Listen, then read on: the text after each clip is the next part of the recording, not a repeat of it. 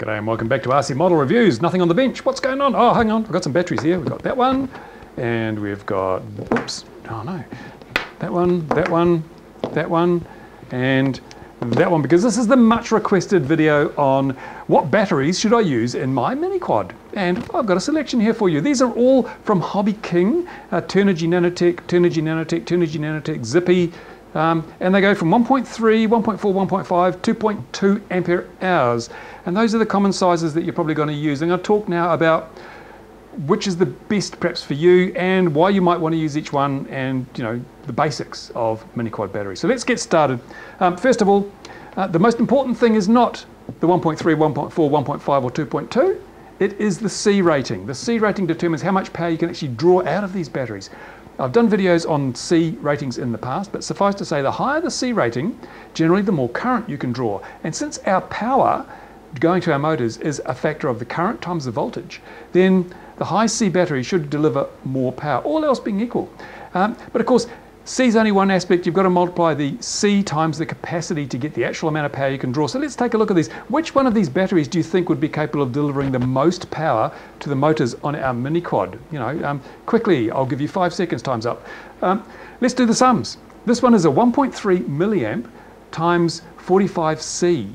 So if we multiply 1.3 times 45, that gives us 58.5, right? That's the number of amps we should be able to draw out of there without damaging the battery. The battery should be able to deliver 58.5 amps quite capably. Okay, that's on this little battery. Next battery up is the Turnigy Nanotech. This is a Traxxas battery, which was originally designed, I think, for buggies or something, I don't know. Anyway, it is 1.4 ampere hours, and it's 40C. Now if we multiply those two numbers together, we get 56. So this battery actually, in theory, can deliver less power than that battery, even though it looks a bit bigger.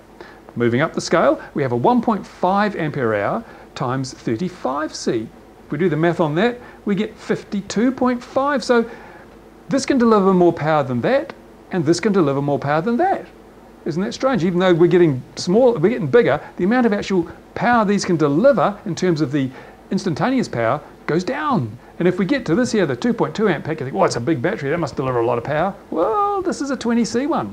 And if we multiply 20 times 2.2, we get 44 amps. So this is even worse. So it's kind of, it runs contrary to what you would assume. The smaller battery here actually will give you more performance than the bigger batteries. And when I say performance, I'm talking about punch, I'm talking about speed, I'm talking about acceleration. I'm not talking about endurance, but endurance does come into it, because obviously this battery is lighter than that battery, and that battery is lighter than that battery. So you've got to remember that with any multi-rotor, the battery weight's usually a fairly significant proportion of the weight of the whole craft, especially in a mini quad. So if you're putting a heavier battery in, you're going to be drawing more power just to keep the battery flying as well as the craft. It's going to make the whole thing heavier. The motors will require more power at hover. So you might not actually get the more flight time you think you might. You think, well, this is 1.3, that's 2.2. This has to last a lot longer, right? Yeah, not necessarily.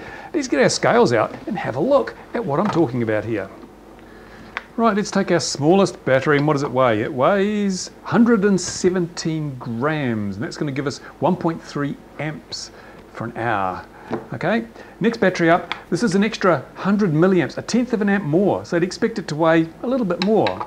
And well, not really much more, is it? What's this? This is 118. What was the other one? 170. So these weigh pretty much the same.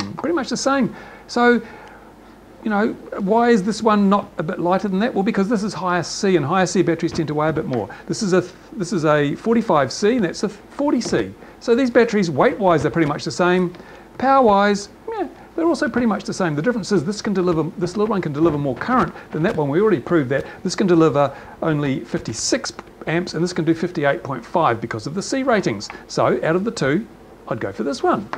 Now, we move up then to the 1.5, and that weighs 129 grams. So it's heavier. It's an extra 10% or an extra 100 milliamps over this one, but it does weigh more. What are we talking about? Because I can't even remember. 118 to 129, so 11 grams heavier. It doesn't sound like much, does it? But honestly, in a mini quad, when you're really hammering it, 11 grams, you'll really feel the difference of this battery. Because remember also, this battery can't even put out as much current as this one or this one. So if you're really hammering, if you want to go racing, you want the best performance, maximum punch out and everything, then this battery is just going to outperform either of these two, right? So that's quite an important thing. Now we have the other one, the Zippy. Here we go. And this is a compact Zippy, 165 grams. So, you know, you're starting to get quite porky with these, and that's why I know a lot of people do start flying the mini quads with these 2200 batteries, probably because they've got them lying around from other models. But really, if you've been flying a mini quad with one of these, go and buy one of these 1.3s and try that. You will be blown away. Now, don't get the 25 to 50C or whatever it is. You get the 45 to 90C. It has to be the high C one, and you'll find your mini quad is just a totally different craft because it's much lighter and you've got more power. Because remember, this can only deliver 44 amps. This one can do 58.5 amps. So this is not only going to be lighter, it's going to have more power from those motors coming out because the voltage won't drop so much when you nail the throttle. So those are very important issues, and it's well worth waiting. Now, whatever you do, don't bother with the little Zippy compact, you know, 1200 or 1500 batteries. They're crap. They're called 35. Some of them are rated to 35C, but they really, as I've said, they just don't stand up. They're really not a 35C battery at all. The voltage sags so quickly that, you know, it's really annoying. Your voltage alarm will be going off right from the time you lift off the ground. Now, as I said, these batteries all come from Hobby King. They're all the Turnigy or the Zippy batteries because it's easier for me to get these here. I mean, I'll give you an example. I see people advertising, you know, batteries like this, 1300s or 1500s on the New Zealand web and local shops, and sometimes they want almost $50 for one of these. $50? Are you kidding me, people? I mean, these are really reasonably priced from Hobby King. Now, they're certainly probably not the, well, I'm pretty sure they're not the best batteries in the world, but as far as value goes, I find it pretty hard to go beyond these when I'm shopping, you know, and having to deal with $50 local prices. So I have used these and I'm quite happy with them. For racing, there is another brand, Dynegy, I think it is, seems to be doing really well. They have a 65C battery, which is better than any of these. And I'm going to get some of those and try them out. But I mean, a lot of people may not have access to the Dynegy batteries. I'm going to buy them locally because there's a local source, which I found, which is reasonably priced. I mean, I think it's about $25, $30 or something. That sounds like a lot of money, but by the time you factor in freight, if you were getting it from somewhere else in the world, it's a pretty reasonable price for one of these batteries. So I'm going to try those out. But let's talk a bit about how to look after your batteries, because one of the things that makes me cry so much is I see people, they buy new batteries and they come out and they fly for a couple of weekends and it's great. And then about a month down the track, as soon as they start taking off and the battery alarm's going, or they're just not getting the flight times out of their batteries, what has gone wrong? Why have their batteries failed so early? Well, usually the reason is bad battery management. By that I mean it's so tempting when you're flying just to keep flying until it won't fly anymore. And that will be the quickest way to ruin your batteries, you know. If you take your batteries down to dead flat every time, then they're not going to last long. And I'm talking maybe a dozen cycles before you really start noticing that they just don't have any punch anymore.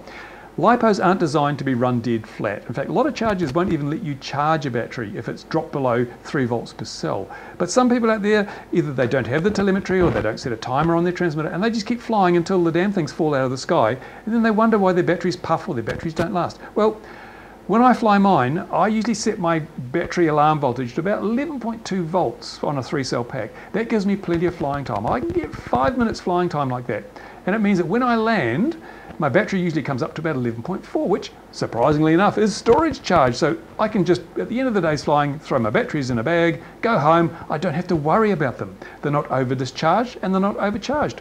They're ready for me to recharge whenever I like. If I don't go flying for 2 weeks, that's fine. The batteries will stand up really well because storage charges are there to make the batteries last as long as possible. If you store these lipos flat, they will puff and they will fail. If you store them fully charged, then eventually they will puff and they will fail. That's just the way the chemistry works. These are not designed to be stored fully charged or flat. And if you do so, well, that's what you're going to end up with, dud batteries. Now, considering how many batteries you go through in a day's mini quad flying, you would probably end up like me with a lot of these. I've probably got, you know, maybe 24 batteries. And they're all in good shape, apart from a couple of them crashed. They're all in really good shape. Despite the fact that some of them are over a year old, they stand up well to the loads I put on them because I don't thrash the arse out of them. I don't let them get over discharged. And if I do discharge a battery below the 11.4 volts resting voltage, then that day when I get home, I put it on storage, bring it back up to the storage charge. And doing that, my batteries just last for ages. No problems at all, while those around me end up with puffy batteries that just don't deliver on performance. So really worth that. Good battery management is absolutely essential with any model, but more essentially with a mini quad, because we're pushing these batteries close to the limit. We're running at the rated C ratings of these batteries quite often. In a fixed wing, you don't do that very often. Quite often, you may get a 22C battery in your AXN. You can't draw 44 amps on an AXN, so you're running at half the rated C at full throttle, and most of the time you're probably drawing a quarter the rated C. So the batteries get a really easy life in a fixed wing. In a mini quad, well, those batteries are going to get a hammering, and you're more inclined to run them really flat. So don't do it. Righto, that's it. If you've got questions on this whole mini quad battery scene, or batteries in general, then feel free to ask them. Put them in the space below the video provided by YouTube, and I will do my best to address any concerns, questions, or queries you might have. And as I say, I will be testing some other batteries, the Dynegy ones, especially because they seem to be so popular at the moment. That'll be coming up as soon as I get my hands on some, and as soon as it stops raining, because it's winter and it's cold. I'm freezing here in New Zealand. Thanks for watching. See you again very soon on Da Vinci. Whoops, nearly missed that bit. There you go.